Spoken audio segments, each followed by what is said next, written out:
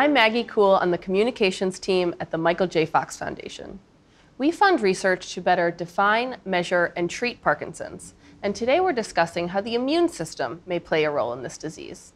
Here with me are two of our staff scientists, Drs. Kuldip Dave and Andrew Comeder-Cox. Thank you both for joining me. Thank you, Maggie. Thank you. Kuldip, we usually think of the immune system as a good thing. How could it be involved in Parkinson's disease?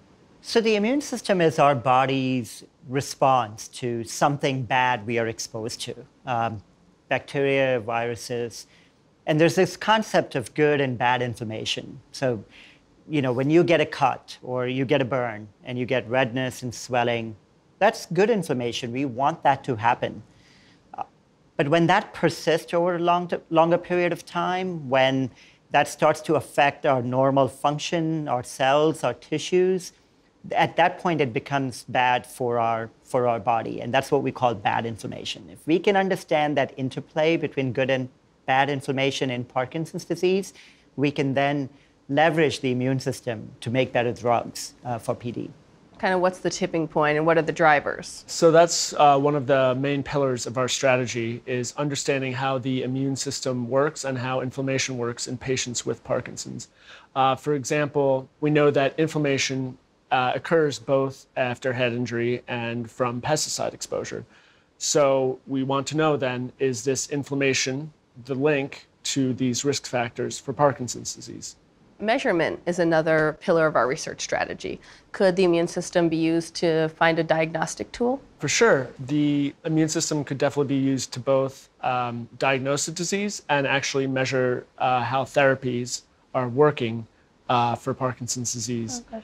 Where you have a number of exciting projects, and one of them is a brain scan that hopefully will be able to measure inflammation in the living brain of Parkinson's patients. And adding to what Andrew was just mentioning, a brain scan is one way of a biomarker to study inflammation.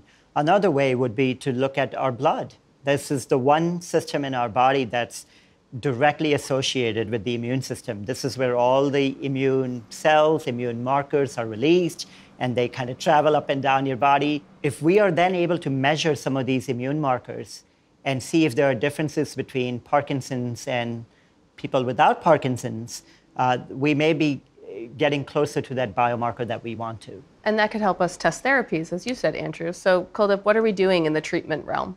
For example, there's a study out there that says if you use an anti-inflammatory drug, you lower your risk of getting Parkinson's disease.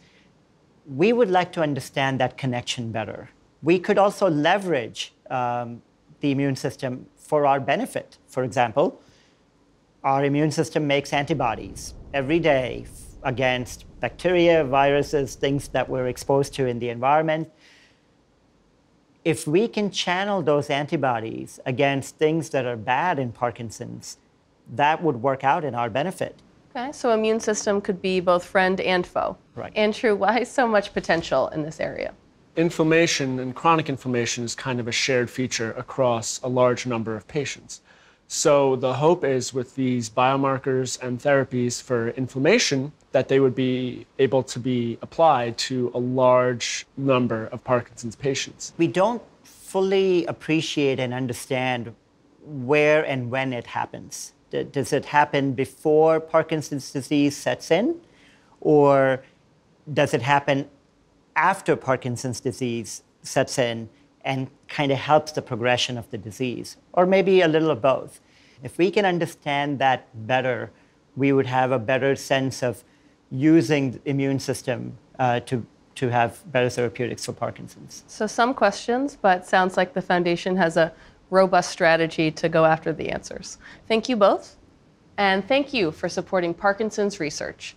Visit michaeljfox.org for more on this work and more on how you can play a role in speeding a cure for Parkinson's disease.